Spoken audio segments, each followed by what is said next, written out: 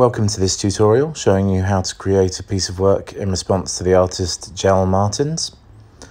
And in Photopea, I'm ready to start a new project. So I'm going to click New Project and I'm going to go to Print and A4.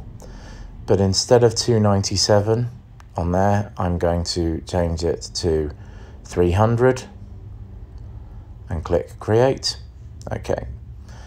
And I'm also going to open another new project, and in this one the width is going to be 105 and the height is going to be 75, and we must make sure that this is transparent and click OK.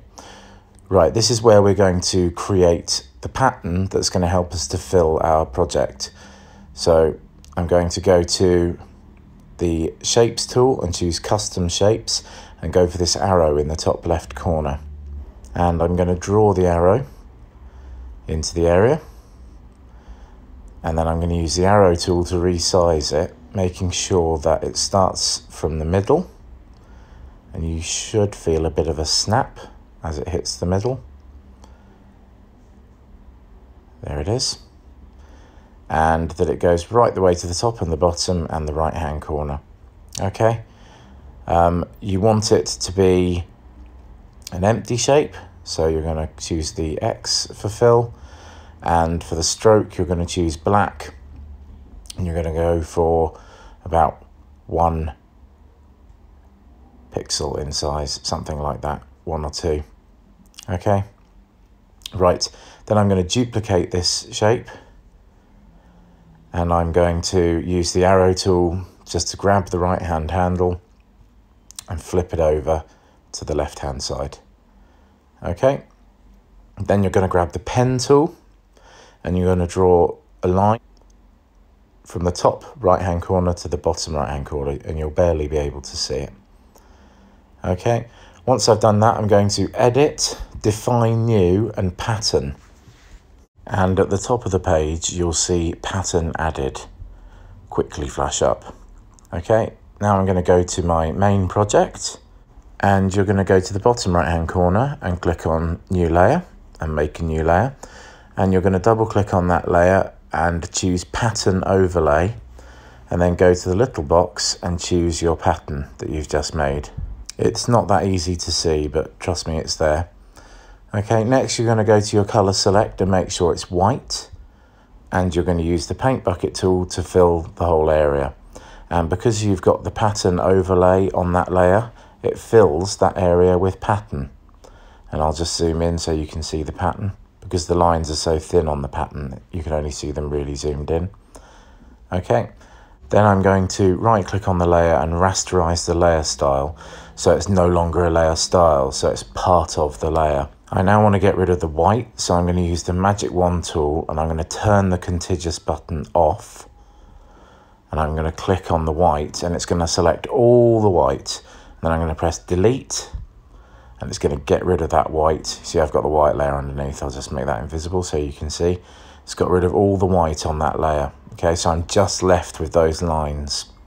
So now I can start filling in between those lines, and I've got all these photos that I took up in Wales, and I'm going to use the rectangle select tool to select parts of these photos. Press Ctrl C to copy and Ctrl V to paste in, and then use the arrow tool to drag it and resize it so that it fits into one of the boxes, one of the triangles. Okay, then I'm just going to move this layer down below the pattern so I can see the pattern. Okay, and on the pattern layer, I'm going to grab the magic wand and I'm going to click in the area that I'm trying to fill. And I'm going, oh, I need to turn off the contiguous. Otherwise it still chooses everything. There we go. Okay, right, so I've just chosen that section. So I go select inverse and it's chosen everything else. So when I go back to my photo layer and I press delete, everything else disappears. Okay, right. I'll repeat that so you can see it again. File, open, grab a photo that you want. And there's me in the scene. but I don't want that. I want the landscape behind. So rectangle select, Control C to copy it, Control V to paste it in, and grab the arrow tool to move it and resize it. Ooh. There we go. Make sure you press Shift so the photo doesn't stretch or squish, and then you can decide what area you want it to be in. I'm trying to get the cow in the picture, so I've just got to make it a bit bigger. There we go. Okay, and same as before, Magic Wand tool on the pattern layer and choose that section. Go back to your photo layer, press Select and Inverse, and then press Delete. So it deletes everything around the section. Okay, another time, open, grab another photo, select a part of it, Control C to copy it, Control V to paste it in. There it is. Use the arrow tool to resize it to fit where you're going. And I'm going to cover 2 areas with it this time.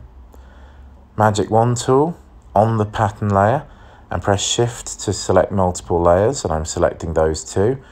Back to my photo layer, select an inverse and press Delete. Okay, one more time. Choose another photo. Stop dithering, Nick. This one will do. Okay, select a part of it with the rectangle select. Control C to copy it. Control V to paste it in. You can see it's just there. And I'm going to go for 3 sections this time.